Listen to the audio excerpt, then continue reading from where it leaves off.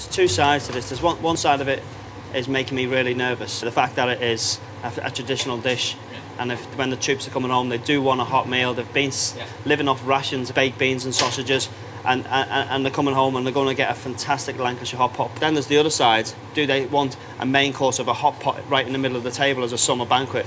Well, I'll be honest with you, Aiden, I had the same thought when I did it for the Queen. And you're right, there are some negatives and positives.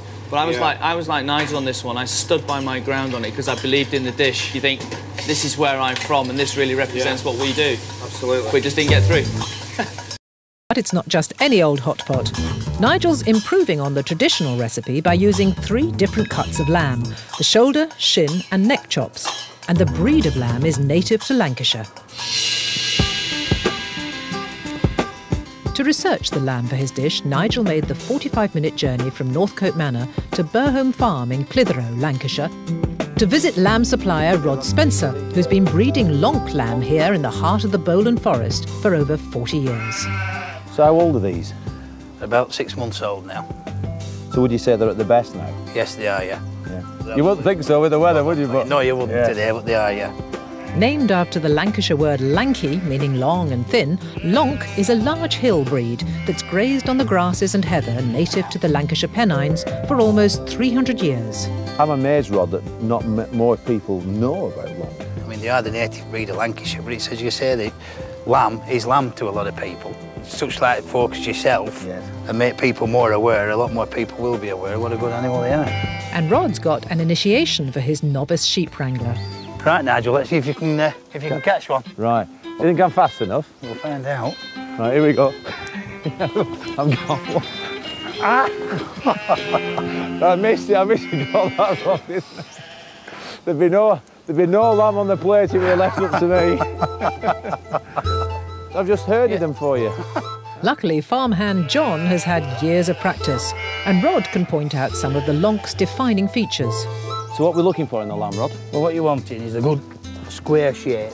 Yeah. Short neck. Yeah. Plenty of jump. Plenty of cover. Plenty of cover. I could do with a coat made of that, I think, today.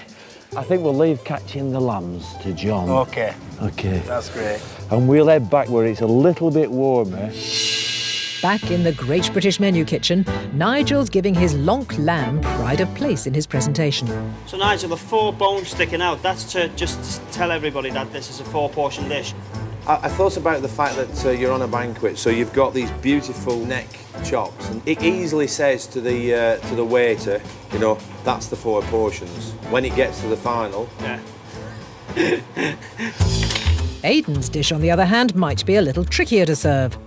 He's making a start on his apple and potato fondants, one of an array of apple and potato garnishes, and he's beginning to think Nigel's one-pot dish has a distinct advantage. If you wanted to cook this for 100 people, you yourself can personally make 25 of them and get it seasoned perfectly. Make sure it's absolutely spot on. Whereas I've got to rely on other people on the line to make sure my dish goes out right.